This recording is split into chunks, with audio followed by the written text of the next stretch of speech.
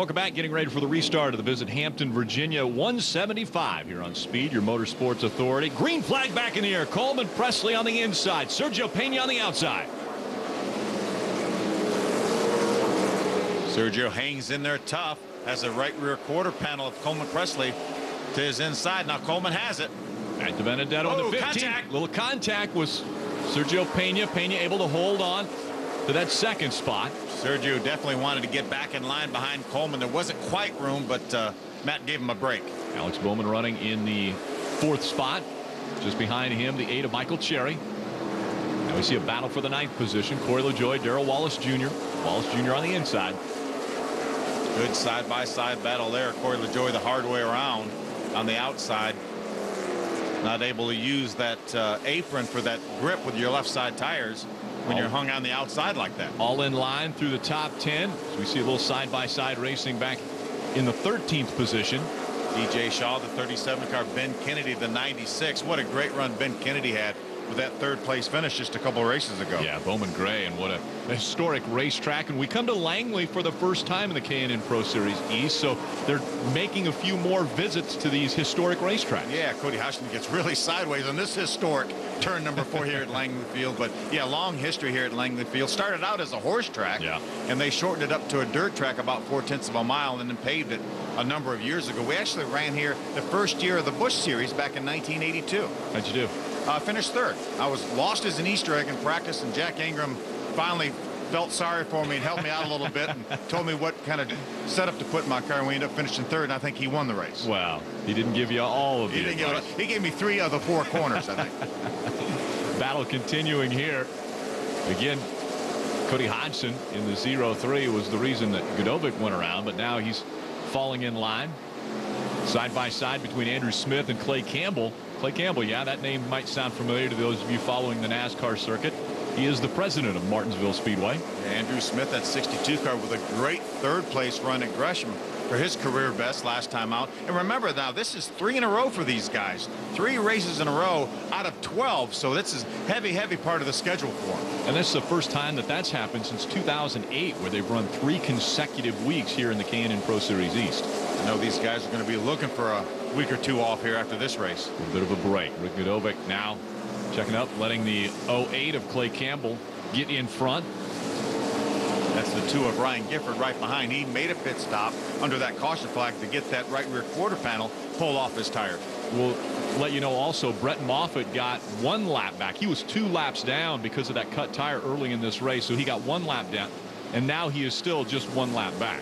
See Max Gresham in the 18 getting by Michael Cherry in the 8 car. What a great run for Max at his family's track last time out at Gresham Motorsports Park with that big win. Is that fair to win at your home track? Well, I mean, your namesake? You should have home court advantage for sure. He sure did. Chase Elliott now all over the back bumper of that 8 of Michael Cherry. Good battle for the 6th spot. Saw Dad Bill up in the spotter stand earlier. Going to help Chase. Very much involved. Chase actually ran a late model race here, a UARA race here last month for a little bit of experience on this racetrack. So that's certainly going to help. We'll have to work on a nickname for Chase Elliott. Trying to go with Awesome Bill from Dawsonville. Now I'm not sure how you can rhyme Chase Elliott in there, but we'll work on it. Yeah, you're going to have to give me a little more time. I can't come up with anything off the top of my head. Michael Cherry still holding on to the position. Chase Elliott just behind him. You see about 6 car lengths in front of Max Gresham is Alex Bowman in the 16 car. And because of that gap, Michael Cherry is going to start to get a little agitated here because he knows he's a faster car than that 18 of Gresham. And normally on short tracks, you use the bumper to get him out of the way. We've seen that happen on occasion. We'll see how long Michael Cherry will follow behind this 18 before he takes matters into his own hands. Awfully early in the racetrack to be using the bumper much. Let's go back down to Derek Pernasiglio as he is keeping track of everything going on in the garage. Matt Benedetto has a very strong car. He's running in the top 5 right now. As a matter of fact, this is his Bowman Gray Stadium car, and if you remember a couple of weeks ago, he won that race. But he's also racing on the injured list this weekend. Matt Benedetto came to the track sick. He had stomach cramps all day long. He's not feeling very well right now, but he is running in the top 5, and he's hoping that he can forget about his sickness and take home the win. Bill, we always hear drivers say their most comfortable place is in the seat of that race car. Is that true? Absolutely, because you're not thinking about it anymore. All you're doing is concentrating on hitting your marks, getting your car turned in the center of the corner, keeping the rear tires underneath it. So this is the best medicine for sure. There's a great battle for the 19th spot. Julian Alvarez in the 12 this week, and actually Joey Gase in the 66 filling in for Benny Gordon. Yeah, Benny is at a wedding this weekend, so I don't know how you go to a wedding and miss a race, but Benny's doing that.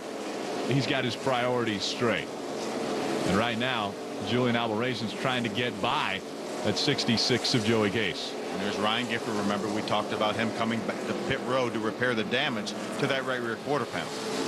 Smoking earlier because of the damage on the right side, and they have fixed that, and he's back out on the racetrack.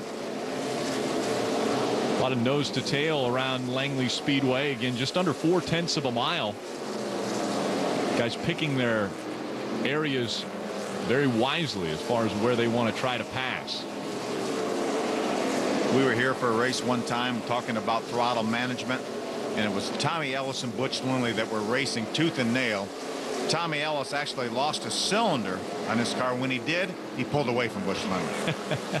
Too much horsepower sometimes is a curse, especially when you're trying to keep the wheels stuck to the ground. And they make so much horsepower, like you mentioned, the egg situation where you've got to be so soft on that throttle getting off of turns 4 and turns 2. Coleman Presley continues to lead. Right now, Sergio Pena is all over the back of Coleman. Sergio Pena very close to getting into the rear bumper there of Coleman Presley as they went into turn number 1. Sideways is Eddie McDonald. How about that that slide through turn 2 and coming into 3? That opens up the door for Darrell Wallace Jr. Now Pena is on the inside of Coleman for the lead. Battle for the lead. Sergio Pena, can he take it side by side? He's got the preferred line as he looks to the inside of Coleman Presley coming out of turn number 4. Can he take it? Yes, he's got the lead. How about that? A Virginia young man is in the lead in another race in Virginia. He's already won this year once in Virginia. That won at South Boston earlier this year. Could he make it 2 wins in his home state? Sergio, one of 4 drivers in the field from Virginia. Sergio from Winchester, Virginia. Stay with us. More. Visit Hampton, Virginia 175 here on Speed.